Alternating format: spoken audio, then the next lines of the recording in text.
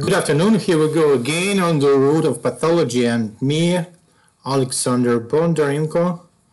I would like to continue our journey on this route, and our next step today is hemodynamic disorders. Very important topic, and I guess the importance of that I shouldn't approve anyway. I would like to say that the cardiovascular disease is the most important cause of morbidity and mortality in Western society. So now it's estimated around 100 million of people in the United States and in one or more forms of cardiovascular disease, counting approximately 1/3, 40% of all death. These diseases primarily affect one of three major components of the cardiovascular system: the heart, the blood vessels, and the blood itself. We will discuss about them particularly next semester. Anyway,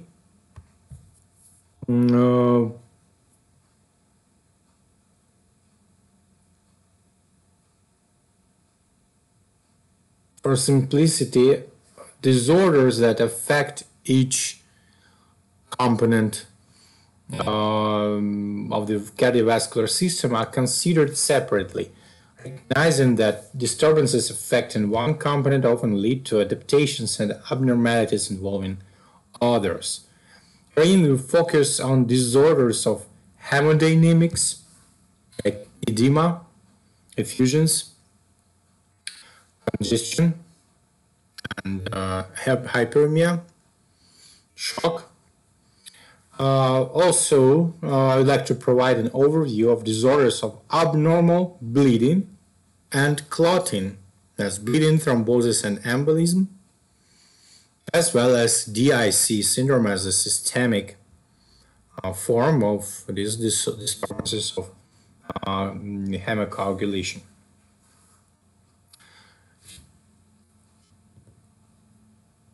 So, let's start with edema and effusions.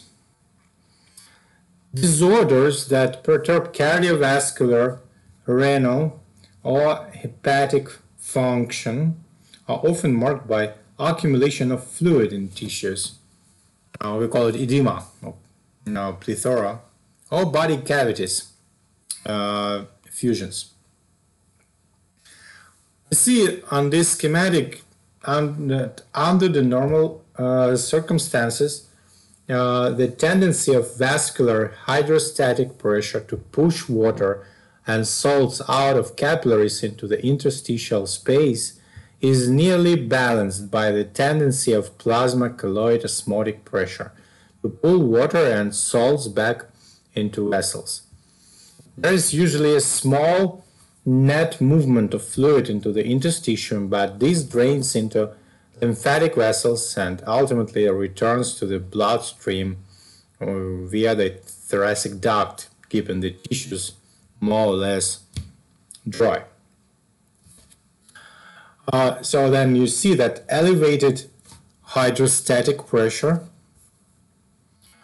or decreased colloid osmotic pressure disrupts this equilibrium and results in increased movement of fluid out of vessels. If the net rate of fluid movement exceeds the rate of lymphatic drainage, fluid again accumulates. Within tissues, the result is edema, and if it's serosal, surfaces involved, fluid may accumulate within the adjacent body cavity as an effusion. So, edema fluids and effusions may be inflammatory and non-inflammatory. Inflammation-related edema and effusions we will discuss in appropriate topic inflammation. Today we will discuss only about non inflammatory types of edema and effusions. And from this point, now you have to realize that there is the difference between the effusions associated with the inflammation, we call it exudate, and effusions which is associated with non-inflammatory disorders, we call it transudate. Exudate and transudate. Memorize that.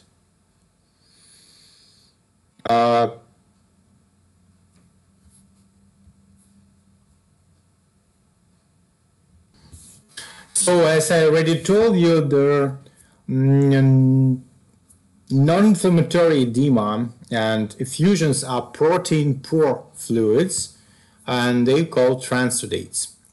Non-inflammatory edema and effusions are common in many diseases, including heart failure,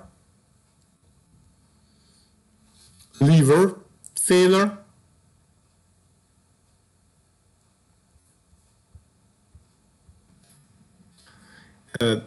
renal disease, and severe nutritional disorders. So now I would like to discuss various causes of the edema. So let's discuss about them by the numbers. First, the increased hydrostatic pressure. That's mainly caused by disorders that impair venous return.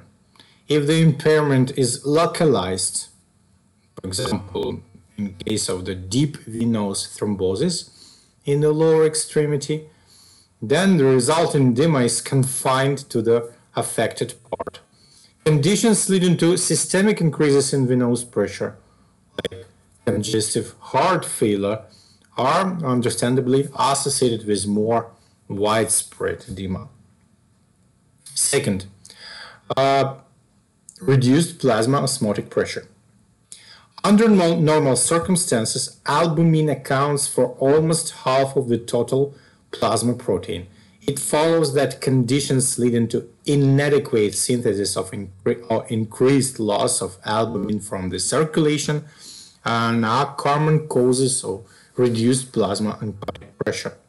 Reduced albumin synthesis occurs mainly in severe liver diseases, like end-stage cirrhosis. In case of protein malnutrition, an important cause of albumin loss is the nephrotic syndrome, in which albumin leaks into the urine through abnormally permeable glomerular capillaries. Regardless of cause, reduced plasma and osmotic pressure leads to a stepwise fashion to edema, reduced intravascular volume, renal hyperperfusion,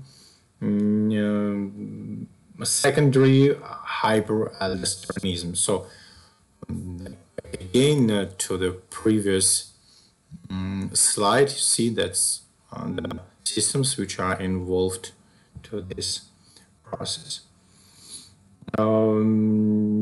Sodium and water retention. The next cause of the edema development. In this case, increased salt retention with obligate retention of associated water causes both increased hydrostatic pressure due to intravascular fluid volume expansion and diminished vascular colloid osmotic pressure. Lymphatic obstruction due to infection or neoplasia, trauma, fibrosis,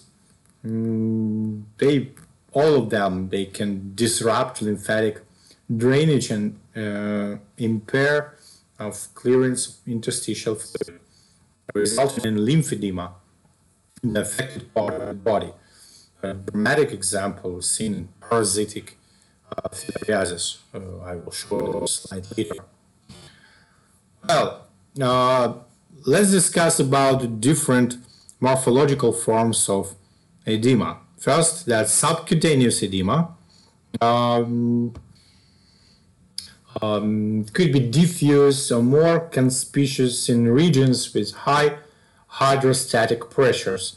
Its distribution is often influenced by gravity.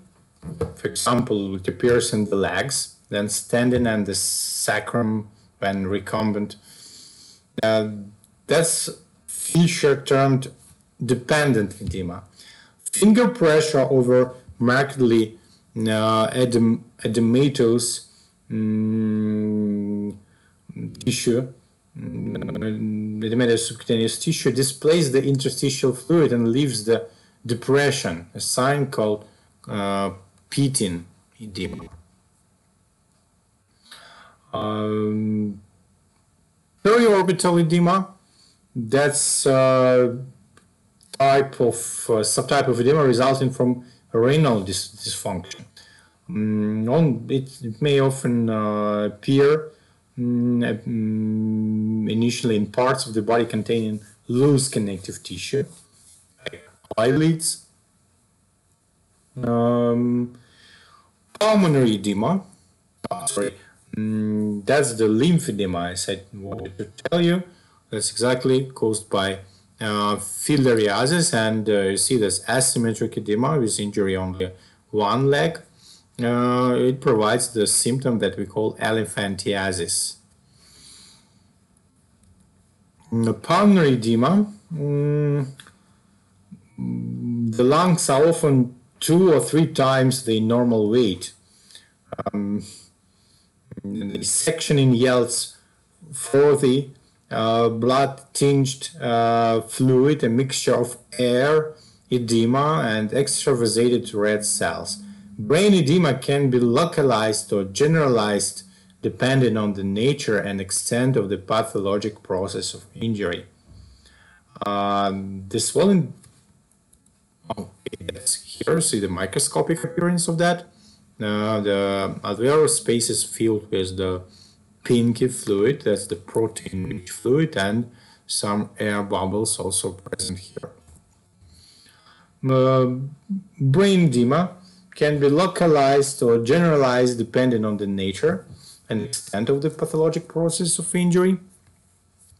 Like this, the swollen brain exhibits narrowed sulci and distended gyri, which are compressed by the unyielding skull, and sometimes it may lead to the herniation of the cerebellum into foramen magnum that consequently may lead to the compression of the stem, brain stem.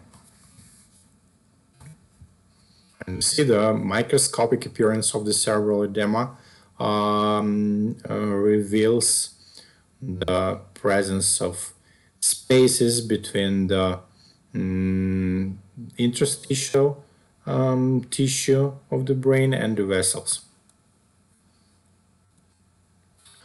Effusions involving the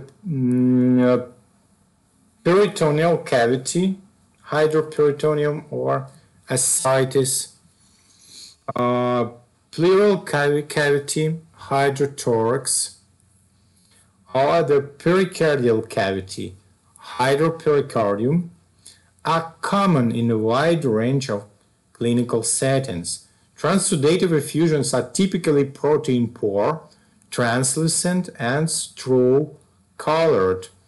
An exception are peritoneal effusions called Kilos infusions. It's like caused by lymphatic blockage.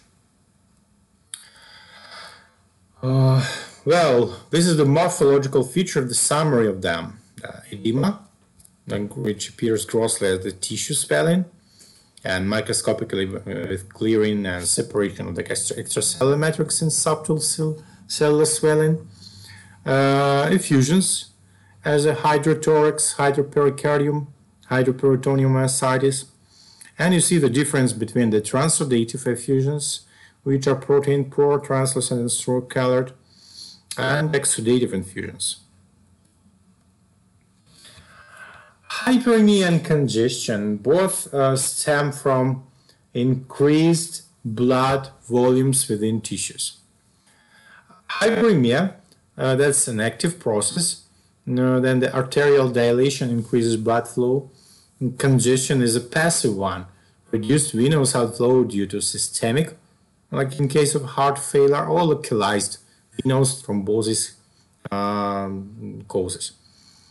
Signs and causes of hyperemia.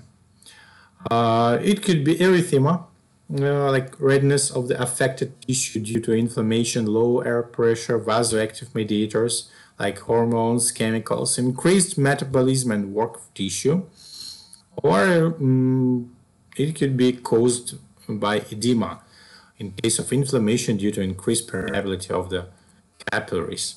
So, example, that's the conjunctival hyperemia, which is associated with the conjunctivitis, that's the inflammation of the conjunctiva.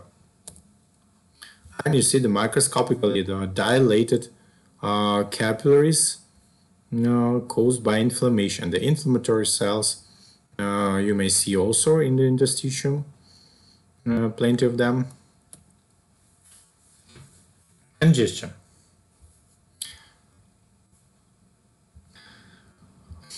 This is liver with chronic passive congestion and some areas of hemorrhagic necrosis. So you see that central areas are red and slightly depressed compared with the surrounding 10 viable parenchyma forming a nutmeg liver, so-called because it resembles the cut surface of a nutmeg. Microscopically, you see the centrilobular necrosis with degenerating hepatocytes and hemorrhage. You see the red color of the collected RBCs here.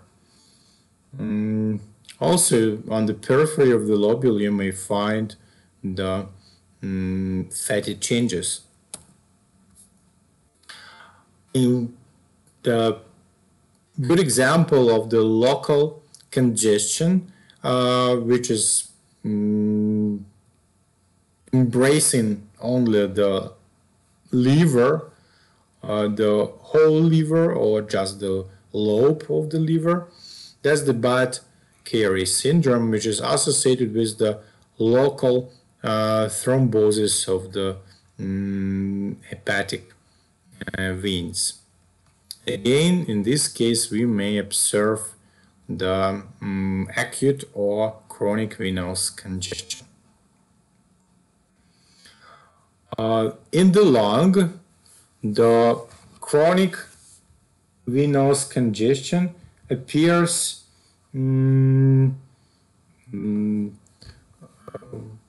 it's often caused by congestive heart failure. You may see the septa thickened and fibrotic, and the alveoli often contain numerous hemosiderin-laden macrophages called heart failure cells. For example, but in case of acute pulmonary congestion, it exhibits only the edema and focal alveolar hemorrhage. Grossly, the lungs transform into so-called lungs with brown induration. That's the combination of the diffuse fibrosis of lungs and accumulation of hemosiderophages. In other organs, chronic venous congestion may lead to the so-called cyanotic induration, like in the spleen, together with splenomegaly, or cyanotic induration of kidneys. And for sure, the best comparison in our life, that's the congestion on the road, traffic congestion, almost exactly due to the same via the same mechanisms. Resuming, congestion as a general sign, general gross morphological sign, as the congested tissues take on a dusky reddish blue color. We call it cyanosis, in contrast to the hyperemia when we're talking about erythema. Acute pulmonary congestion exhibits endorsal alveolar capillaries, alveolar septal edema, and focal intraalveolar hemorrhage. Chronic pulmonary congestion reveals septa which are thickened and fibrotic, and alveoli contain numerous hemocytophages. Acute hepatic congestion demonstrates distension of the central vein and sinusoids, also some signs of ischemic necrosis of central lobular hepatocytes, and periportal hepatocytes develop fatty change. Chronic passive hepatic congestion grossly demonstrates the central lobular regions, red-brown, slightly depressed and accentuated against the surrounding zones of uncongested tan liver, so-called nutmeg liver, and microscopically demonstrates the centrilobular hemorrhage, hemosiderin-laden macrophages, and very variable degrees of hepatocyte dropout and necrosis. Hemostasis, as the precisely orchestrated process involving platelets, clotting factors, and endothelium that occurs at the site of vascular injury and culminates in the formation of a blood clot, which serves to prevent or limit the extent of bleeding. See the general sequence of events leading to hemostasis at the site of vascular injury. You may see on this image as first the arteriolar vasoconstriction due to the injury, then primary hemostasis, the formation of the platelet plug, then secondary hemostasis, the beginning of deposition of fibrin, and clot stabilization and resorption. So the polymerized fibrin and platelet which aggregate and then that already aggregated, and that undergo contraction to form solid, more stable blood clot.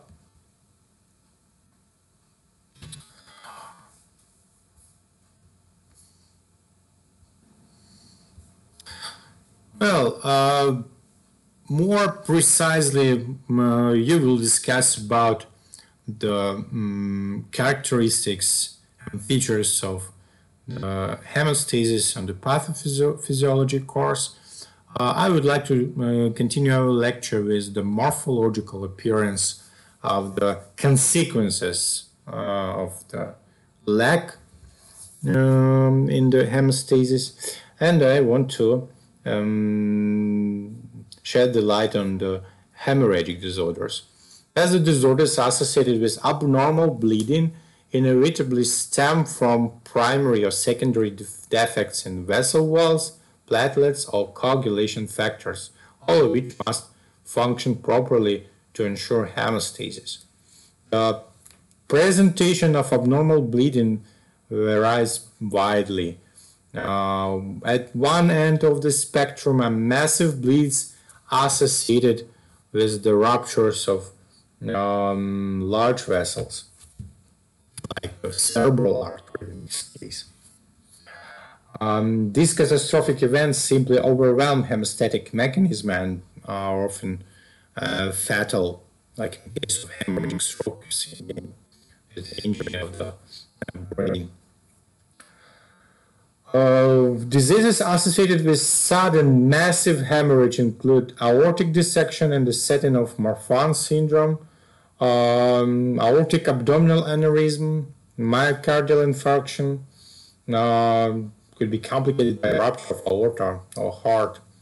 At the other end of the spectrum are subtle defects in clotting that only become evident under conditions of hemostatic stress, such as surgery, childbirth, dental procedures, menstruation, or trauma.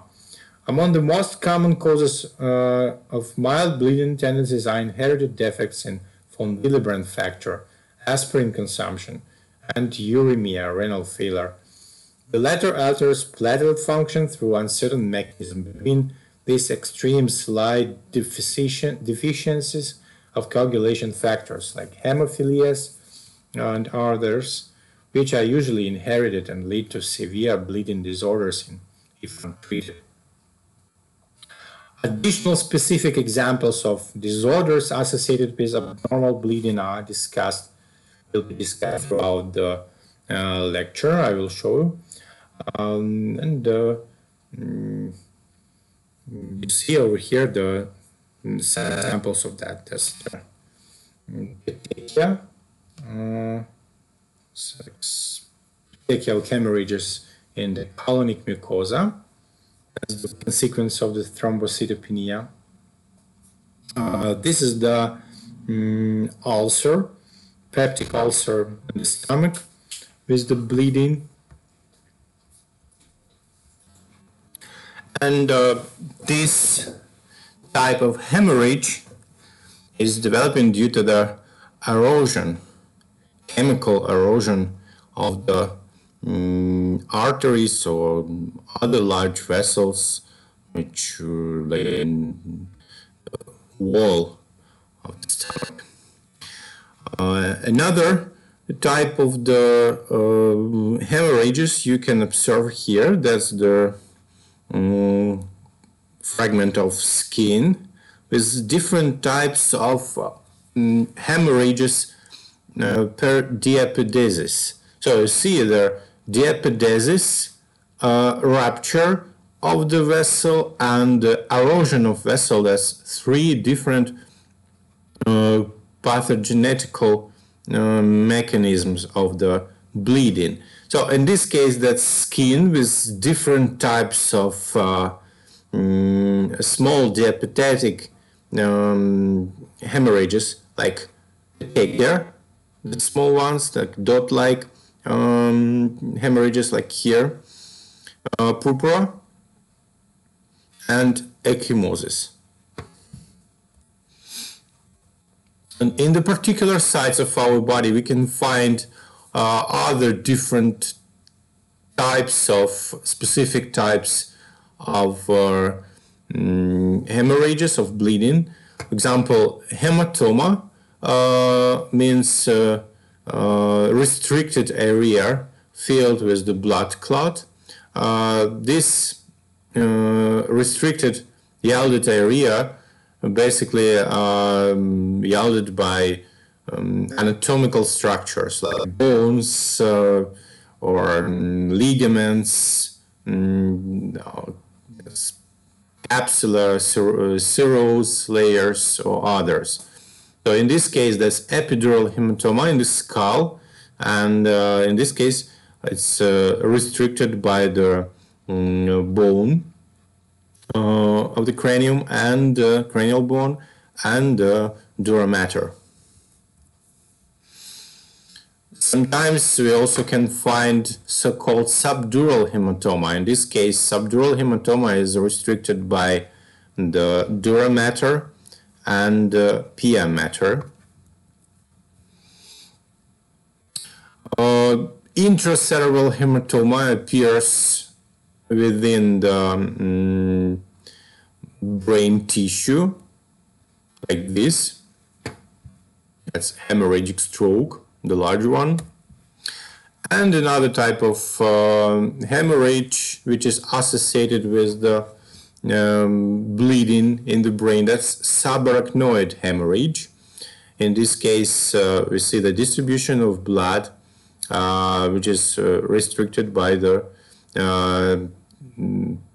tunica arachnoidea.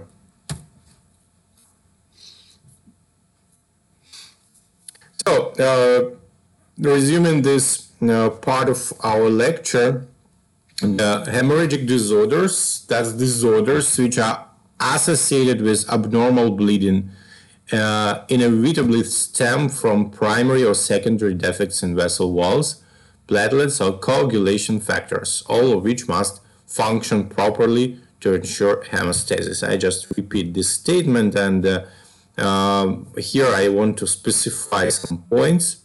You see the massive bleeds which are associated with ruptures or erosion of large vessels, with the most prominent examples like aortal aneurysm rupture, myocardial infarction rupture, aka hemopericardium, bleeding from eroded vessels, like in case of peptic ulcer of stomach, or due to trauma. And again, we have deal with the rupture of the vessels in case of hemothorax or hemoperitoneum. Another big cause of the hemorrhagic disorders, that's the defects in clotting. Basically, they are associated with the diabetic bleeding, diabetic hemorrhages per diapedesis. There's the defects of primary hemostasis, for example. In this case, we have deal with von Willebrand disease. At that case, we can observe the bleeds in skin or mucosal membranes. If they are up to 1 or 2 millimeter in diameter, we call them petechia. More than 3 millimeter, that's the purpura, and up to 1 or 2 centimeters, that's the ecchymosis. Sometimes we simply call them bruises. Then another specific types of bleeding, that's like nasal bleeding, we call it epistaxis. Gastrointestinal bleeding, menorrhagia,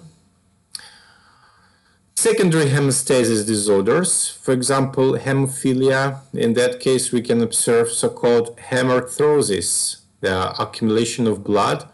In other words, hematoma restricted with the joint membranes, the synovial membranes.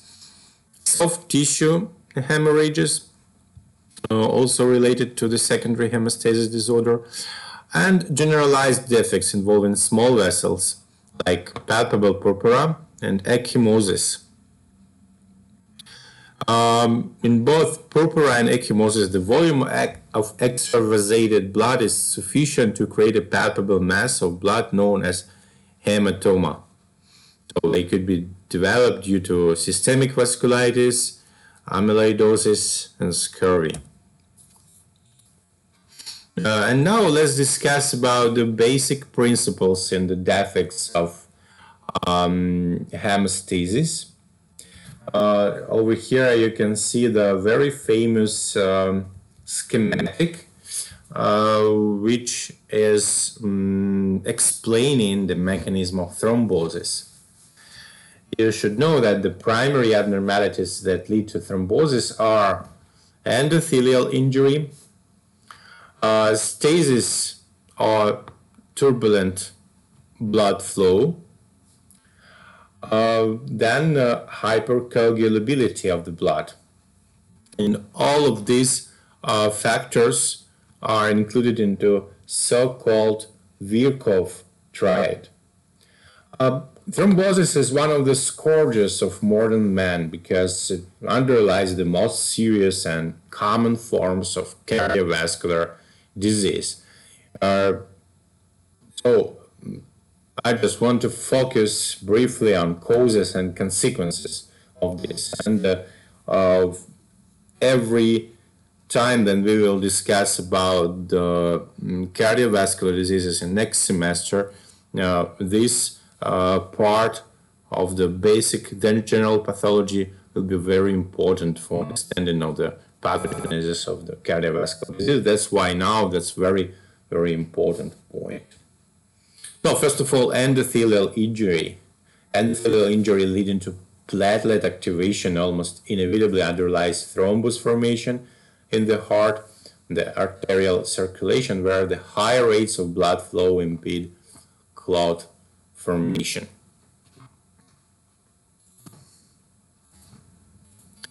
Well, thrombi can develop anywhere in the cardiovascular system and vary in size and shape depending on the involved site and the underlying cause. Arterial or cardiac thrombi usually begin at sites of turbulence or endothelial injury, whereas venous thrombi characteristically occur at sites of stasis. Thrombi are focally attached to underlying vascular surface, particularly at the point of initiation. From here, arterial thrombi tend to grow retrograde, while venous thrombi extend in direction of blood flow. Thus, both propagate toward the heart. The propagating portion of a thrombus is often poorly attached and therefore prone to fragmentation and embolization. We will discuss about that later. Thrombi often have grossly and microscopically apparent laminations called lines of Zahn, which are pale platelet and fibrin deposits alternating with darker red cell-rich layers. Such laminations signify that a thrombus has formed in flowing blood. Their presence can therefore distinguish antemortem clots from the bland, non-laminated clots that occur postmortem. So you can see them here. Thrombi occurring in heart chambers or in the aortic lumen are designated as mural thrombi. Abnormal myocardial contraction, arrhythmias, dilated cardiomyopathy, for example, or myocardial infarction, as well as endomyocardial injury, like in case of myocarditis, promotes cardiac mural thrombi, while ulcerated atherosclerotic plaque and aneurysmal dilation are the precursors of aortic thrombi. You should know that arterial thrombi are frequently occlusive. So the most common sites in decreasing order of frequency are the coronary, cerebral, and femoral arteries. They typically consist of the friable meshwork or platelets, fibrin, red cells, and degenerating leukocytes. Although these are usually superimposed on ruptured atherosclerotic plaque, other vascular injuries like vasculitis or trauma may be underlying cause. In other hand, venous thrombosis, or they call it phlebothrombosis, is almost invariably occlusive, with the thrombus forming a long luminal cast, because these thrombi form the sluggish venous circulation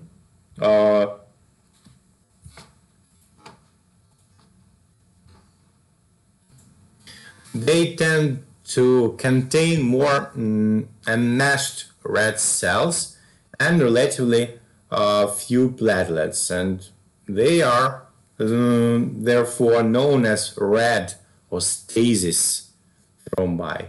Venous thrombi are firm, focally attached to vessel wall and contain lines of Zahn, features that help distinguish them from postmortem clots. You see, the postmortem clots can sometimes be mistaken from antemortem venous thrombi. However, clots that form after death are gelatinous and have dark red dependent portion where red cells have settled by gravity and yellow chicken fat upper portion. So that's very distinguishable features. The veins of the lower extremities are most commonly involved. That's like 90% of cases of the venous thrombosis. However, upper extremities, periprostatic venous plexus, or the ovarian or periuterine veins also develop venous thrombi. Under special circumstances, they can also occur in dural sinuses, portal vein, or hepatic vein, as we discussed before about specific syndrome in the liver, right? Budd-Chiari syndrome. The specific thrombi of heart we call vegetations. Blood-borne bacteria or fungi can adhere to previously damaged valves or can directly cause valve damage, like in case of infective endocarditis, or sometimes we can observe the sterile vegetations. They could be developed on non-infected valves, in persons with hypercoagulation syndromes, so-called non-bacterial thrombotic endocarditis. And sometimes we can find sterile varicose endocarditis, so-called Liebman-Sachs endocarditis, that can occur in the persons with systemic lupus erythematosus. So, briefly resuming the thrombosis, thrombus development usually is related to one or more components of the group of triad. That's endothelial injury caused by toxins, hypertension, inflammation, or metabolic products. They basically associated with endothelial activation and changed in endothelial gene expression that favor coagulation.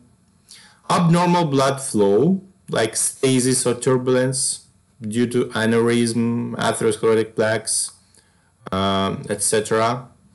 Hypercoagulability, either primary or secondary. Fate of thrombi, that's another interesting discussion. That's about the different stages of that. If a patient survives the initial thrombosis, the ensuing days to weeks, thrombi undergo some combination of the following 4 events. First, that's propagation. Thrombi accumulate additional platelets and fibrin. We discussed about that earlier. I told you about the propagation of thrombi, both venous and arterial, and all of them tending towards the heart. Embolization, we'll discuss about that later. Dissolution. Dissolution is the result of fibrinolysis, which can lead to the rapid shrinkage and total disappearance of recent thrombi. In contrast, the extensive fibrin deposition and cross-linking in all the thrombi renders them more resistant to lysis. This distinction explains why therapeutic administration of fibrinolytic agents is generally effective only when given during the first few hours of a thrombotic event. And later, that's organization and recanalization. You see that all the thrombi become organized by the ingrowth of endothelial cells, smooth muscle cells.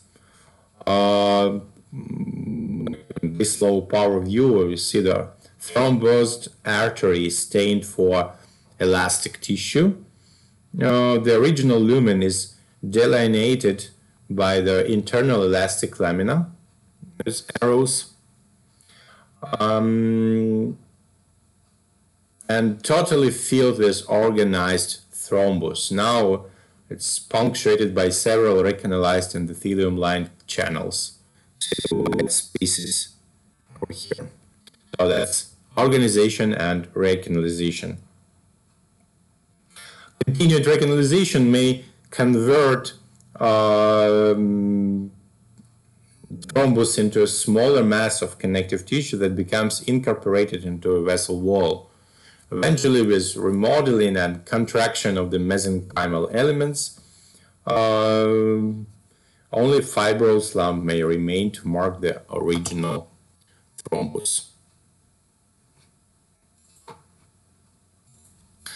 Occasionally, the centers of thrombi may undergo enzymatic digestion, presumably as a result of the release of lysosomal enzymes from trapped leukocytes and platelets. In the setting of bacteremia, such thrombi may become infected, producing an inflammatory mass that erodes and weakens the vessel wall. If unchecked, this may result in the, for example, mycotic aneurysm. Our next point of the discussion, that's embolism. And you should know the definition that embolus is a detached intravascular solid, liquid, or gaseous mass that is carried by the blood from its point of origin to a distant site where it often causes tissue dysfunction or infarction. So over here you see the embolus from a lower extremity, deep venous thrombosis that was origin, lodged at pulmonary artery branch point. That's very serious outcome that may lead to death. So see here you may observe the pathogenesis of its development from the point of origin. So finally that's lodged into the bifurcation of pulmonary arteries. The pulmonary trunk, the right ventricle, right atrium, vena cava inferior, and somewhere from the low extremities, we see the delivery of this thromboembolus in this case, and finally lodging that into the bifurcation, and in such a way that may obstruct bilaterally both pulmonary arteries. That's again the examples of the pulmonary thromboembolism. That's the grossly and microscopically. Most pulmonary emboli, like 60 or 80 to 80%, they are clinically silent because they are small. With time, they become organized and incorporated into the vascular wall. In some cases, organization of the thromboembolus leaves behind a delicate bridging fibrous web. Sometimes you may observe sudden death, right failure, core pulmonary, or cardiovascular collapse occurs, then emboli obstruct 60% or more of the pulmonary circulation, in this case. Embolic obstruction of medium-sized arteries with subsequent vascular rupture can result in pulmonary hemorrhage and infarction of lungs.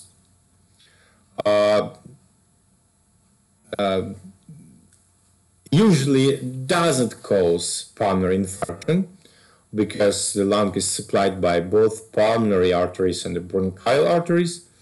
But if it happens, we may observe so-called red infarction.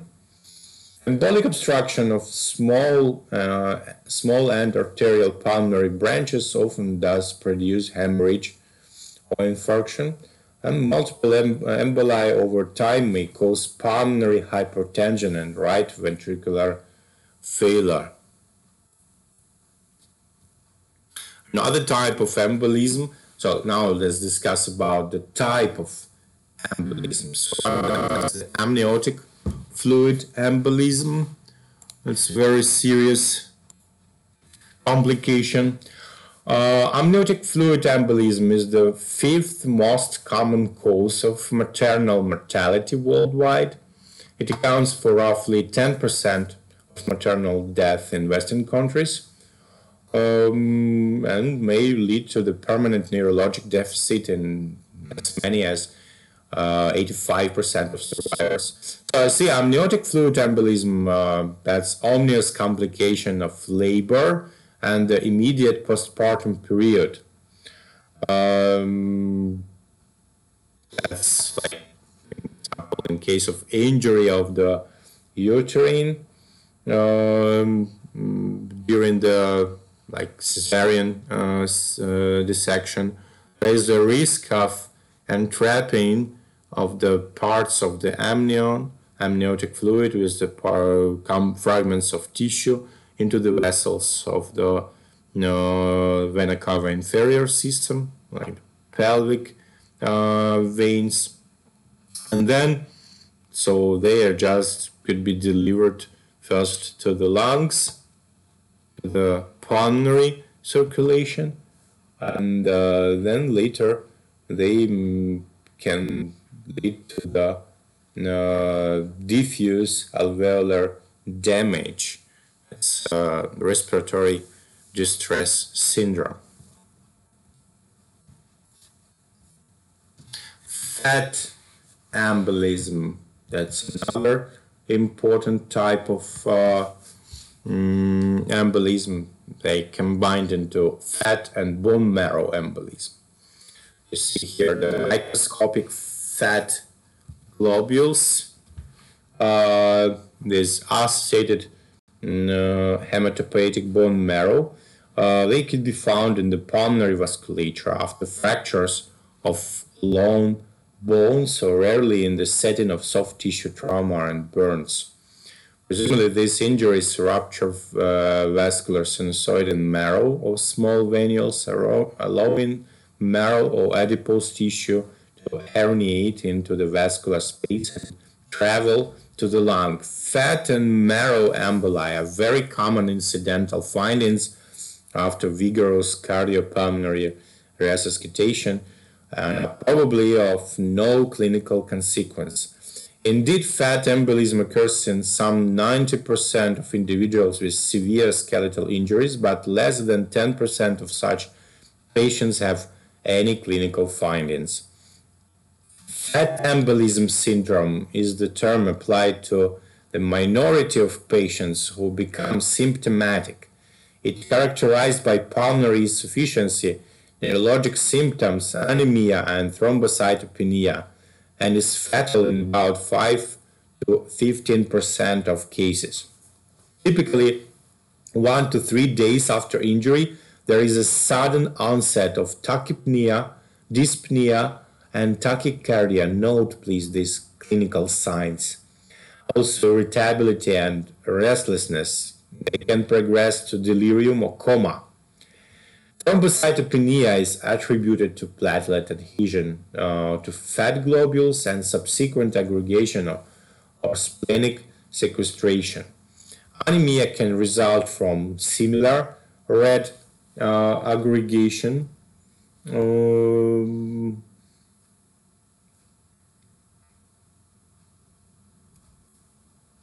and or hemolysis.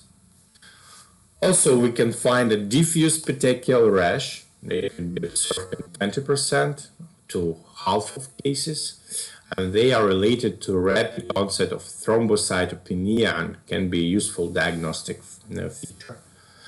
The pathogenesis of fat emboli syndrome probably involves both mechanical obstruction and biochemical injury. Fat microemboli and associated red cells and platelet aggregates can occlude the pulmonary and cerebral microvasculature. Release of free fatty acids from the fat globules exacerbate the situation by causing local toxic injury to endothelium and platelet activation and granulocyte recruitment, which with free radical protease and eicosanoid release, they complete the vascular assault. Because lipids are dissolved out of tissue preparations by the solvents routinely used in paraffin embedding, the microscopic demonstration fat microglobules typically requires specialized techniques including frozen sections and stains for fat. That's with Sudan 3. Air and gas embolism. Gas bubbles within the circulation can coalesce to form frothy masses that obstruct vascular flow and cause distal ischemic injury. For example, a very small volume of air trapped in a coronary artery during bypass surgery or introduced into the cerebral circulation by neurosurgery is the sit-in position. In the sit-in position can occlude flow with dire consequences. A larger volume of air, generally more than 100 cubic centimeters, is necessary to produce a clinical effect in pulmonary circulation. Unless care is taken, this volume of air can be inadvertently introduced during obstetric or laparoscopic procedures or as a consequence of chest wall injury. A particular form of gas embolism called decompression sickness occurs when individuals experience sudden decreases in atmospheric pressure. Scuba and deep sea divers, underwater construction workers, and individuals in unpressurized aircrafts in rapid ascent are all at risk.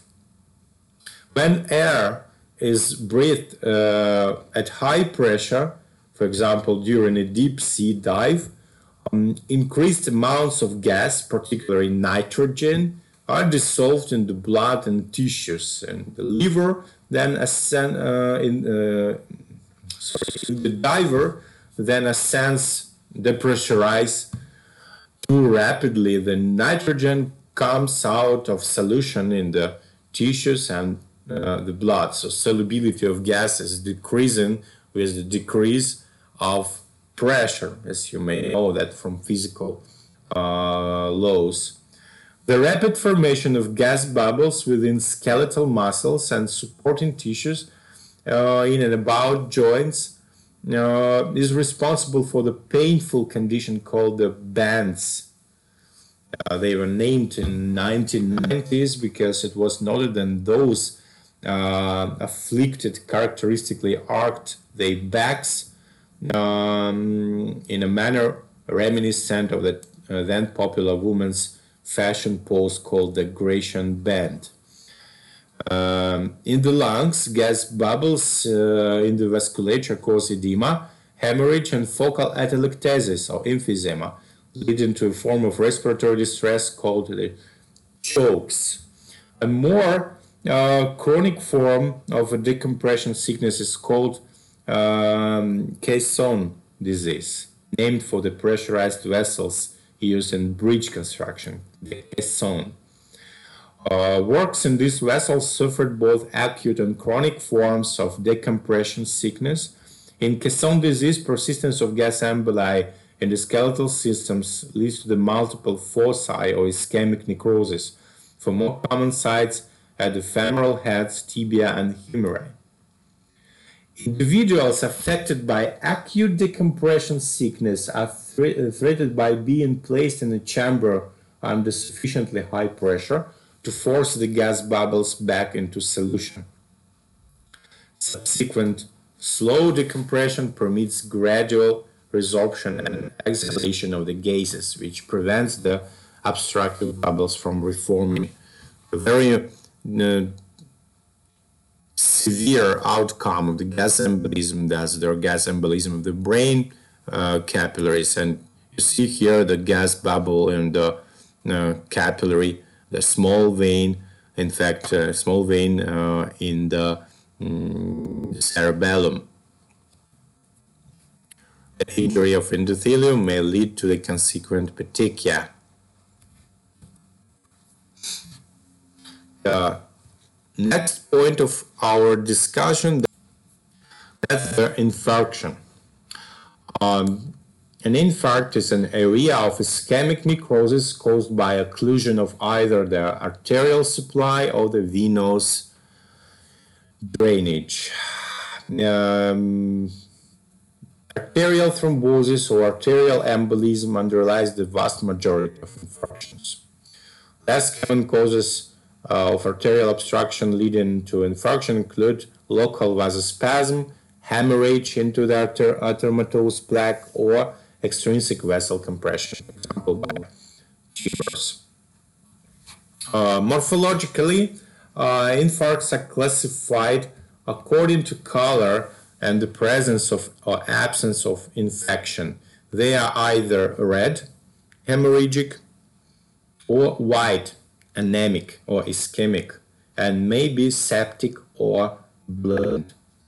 Red infarcts occur in case then there is the venous occlusions, like in testicular torsion, or in case of the Budd-Chiari syndrome in the liver. In second cause, that's loose spongy tissues, like in lungs, where blood can collect in the infarcted zone.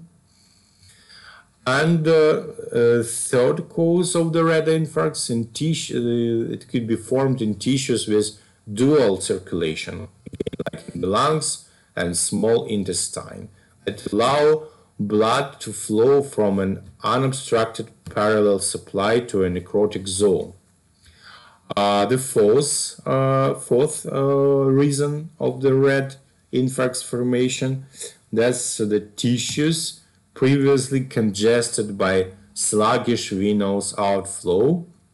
And fifth cause of red infarctions that may occur in tissues, then flow is reestablished to a site of previous arterial occlusion and necrosis, like in case of following angioplasty or of arterial obstruction, bypass surgery. White infarcts occur with arterial occlusions in solid organs with end arterial circulation, like heart, spleen, and kidney, and where tissue density limits the seepage of blood from adjoining capillary beds into the necrotic area. As you may see, infarcts tend to be wedge-shaped with the occluded vessel at the apex and the periphery of the organ forming the base.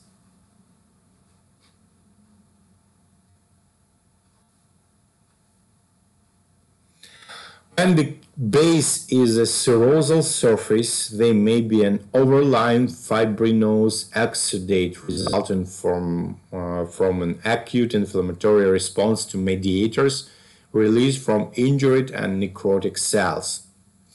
Fresh infarcts are poorly defined and slightly hemorrhagic, but over a few days, the margins tend to become better defined by a narrow rim of congestion attributable to inflammation.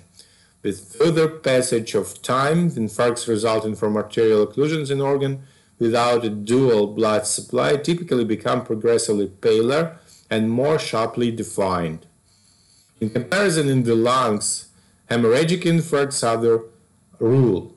Extravasated red cells in hemorrhagic infarcts are phagocytosed by macrophages, which convert hem iron into hemosiderin. Small amounts do not grossly impart any appreciable color to the tissue, but extensive hemorrhage can leave a firm brown hemosiderin-rich residue. The dominant histologic characteristic of the infarction is ischemic coagulative necrosis. Importantly, if the vascular occlusion has occurred shortly, minutes to hours before the death of the person, histologic changes may be absent. It takes 4 to 12 hours for the dead tissue to show microscopic evidence of frank necrosis. Acute inflammation is present along the margins of infarcts with a few hours and is usually well defined within 1 to 2 days. Eventually, the reparative response begins in the preserved margins. In stable or labile tissues, that's the tissues with the different capacities of proliferation, the parenchymal cells, the parenchymal regeneration can occur at the periphery where underlying stromal architecture is preserved. However, most infarcts are ultimately replaced by scar. The brain is an exception to this generalization. In that central nervous system, infarction results in liquefactive necrosis. So, resuming the part with infarction, the key concepts they are here. That's infarcts are areas of ischemic necrosis, most commonly caused by arterial occlusion, sometimes by venous outflow obstruction, which is less frequent cause, typically due to thrombosis or embolization. Infarcts caused by venous occlusion or occurring in spongy tissues with dual blood supply and where blood can collect typically are hemorrhagic. Those caused by arterial occlusion in compact tissues typically are pale white. Whether or not vascular occlusion causes tissue infarction and influenced by collateral blood supplies, the rate at which an obstruction develops in intrinsic tissue susceptibility to ischemic injury and blood oxygenation. See, thus, 4 factors of the infarction features, the infarction development. The next point of our discussion, that's the shock. Shock is a state in which diminished cardiac output or reduced effective circulating blood volume impairs tissue perfusion and leads to cellular hypoxia. At the outset, the cellular injury is reversible. However, prolonged shock eventually leads to irreversible tissue injury and is often fatal. Shock may complicate severe hemorrhage, extensive trauma or burns, myocardial infarction, pulmonary embolism, and microbial sepsis. And causes fall into the 3 general categories. That's cardiogenic, hypovolemic, and shock associated with systemic inflammation.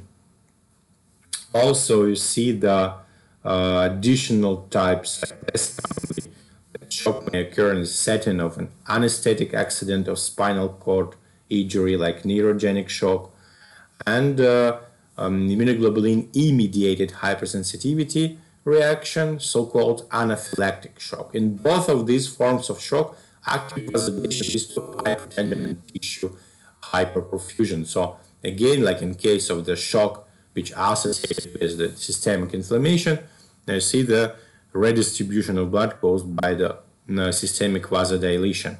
So by the numbers, cardiogenic shock results from low cardiac output due to myocardial pump failure. This can be due to intrinsic myocardial damage,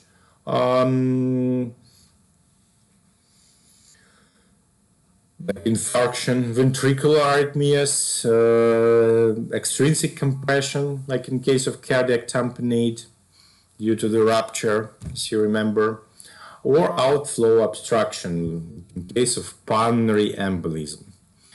Hypovolemic shock results from low cardiac output due to low blood volume, such as can occur with massive hemorrhage or fluid loss from severe burns or diarrhea. And shock associated with the systemic inflammation may be triggered by a variety of insults, particularly microbial infections, burn trauma, and, for example, pancreatitis. The common pathogenic feature is a massive outpouring of inflammatory mediators from innate and adaptive immune cells that produce arterial vasodilation, systemic arterial vasodilation, hence vascular leakage and venous blood pooling. These cardiovascular abnormalities result in tissue hyperperfusion, cellular hypoxia, and metabolic derangements that lead to organ dysfunction and, if severe and persistent, organ failure and death. It should be noted that diverse triggers of shock, microbial and non-microbial, associated with inflammation, produce a similar set of clinical findings, which are referred to as systemic inflammatory response syndrome. The morphology of shock, that's here. The cellular and tissue changes induced by cardiogenic or hypovolemic shock are essentially those of hypoxic injury. Changes can manifest in any tissue, though they are particularly evident in the kidneys, brain, heart, adrenals, and GIT. The adrenal changes in shock are those signal forms of stress. Essentially, there is a cortical cell lipid depletion. This does not reflect adrenal exhaustion, but rather conversion of the relatively inactive vacuolated cells to metabolically active cells that utilize stored lipids for the synthesis of steroids. The kidneys typically exhibit acute tubular necrosis, and the centralization of blood flow with the red pyramids and pale cortex, that's so-called shock kidneys. In the gastrointestinal tract, we can observe the fibrin-rich microthrombi that also may lead to the petechial hemorrhages. The same thing we may find in the skin and the serosal surface.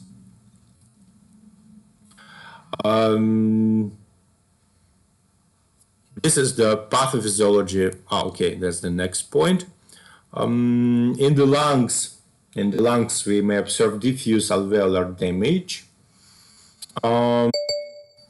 and in the brain, we may observe the small ischemic areas of brain tissue injury. With the exception of neuronal and myocyte ischemic loss, virtually all of tissues may revert to normal in the individual if the individual survives. Unfortunately, most patients with irreversible changes due to severe shock die before the tissues can recover. So, shock, that's a state of systemic tissue. Hyperperfusion due to reduced cardiac output and or reduced effective circulating blood volume. The major types of shock are cardiogenic, hypovolemic, and distributive. Shock of any form can lead to hypoxic tissue injury if not corrected, and septic shock, especially septic shock, is caused by the host response to bacterial, viral, or fungal infections. We'll discuss about septic shock next semester in a appropriate topic. And the last point of our lecture today, that's DIC, disseminated intravascular coagulation.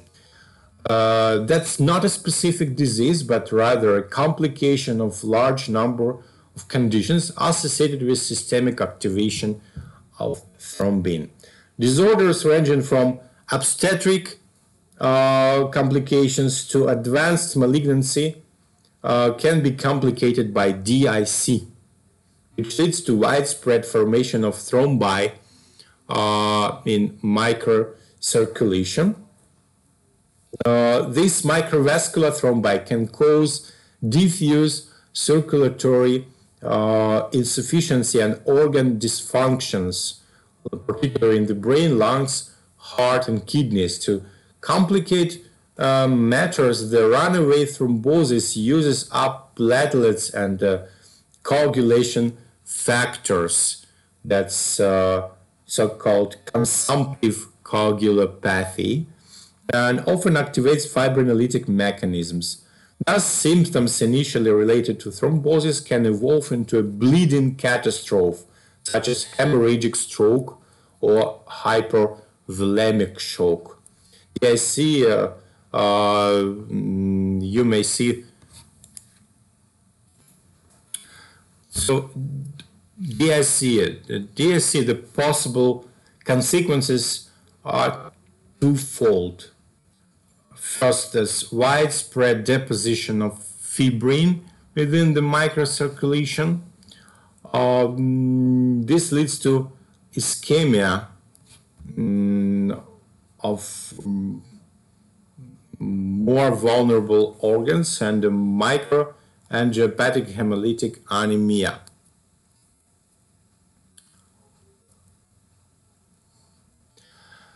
Which results from fragmentation of red cells as they squeeze through the narrowed macrovasculature. You see the so-called schistocytes. Schistocytes, that's the, in fact, fragmented RBCs which are regularly shaped, jagged, and have two pointed ends. And the second outcome, that's consumption of platelets and clotting factors and the activation of plasminogen, leading to a hemorrhagic diathesis. The plasmin not only cleaves fibrin, but it also digests factors 5 and 8, thereby reducing the concentration further. In addition, fibrin degradation products resulting from fibrinolysis inhibit platelet aggregation, like D-dimer formation. So morphologically, thrombi in case of disseminated intravascular coagulation. They are most often found in brain, heart, lungs, kidney, liver, spleen, adrenals, etc. That any tissue can be affected anyway. Affected kidneys may have small thrombi in the glomeruli that evoke only reactive swelling or endothelial cells, or in severe cases, microinfarcts of even bilateral renal cortical necrosis. Numerous fibrin thrombi may be found in alveolar capillaries, sometimes associated with pulmonary edema and fibrin exudation, creating the hyaline membranes reminiscent of acute respiratory distress syndrome. In the central nervous system, fibrin thrombi can cause microinfarcts, occasionally complicated by simultaneous hemorrhage, which can sometimes lead to variable neurologic signs and symptoms. The manifestation in the endocrine glands are of considerable interest. In meningococcemia, for example, fibrin thrombi within the microcirculation of adrenal cortex are the probable basis of the massive adrenal hemorrhage seen in Waterhouse-Frederickson syndrome. We will discuss about that next semester. An unusual form of DIC occurs in association with giant hemangiomas, Kasabach-Merit syndrome, in which thrombi from within the neoplasm because of stasis are recurrent trauma to fragile blood vessels. Here, the retiform purpura on gross image, that's also the sign of the severe case of DIC, with scattered hemorrhages and areas of skin necrosis and plasmorrhagia on the surface due to DIC caused by gram-negative sepsis in this case. That's so-called purpura fulminans, very, very severe outcome exacerbation of the DIC. Thank you for your attention and have a nice week. Don't forget to like and subscribe our video. Bye bye.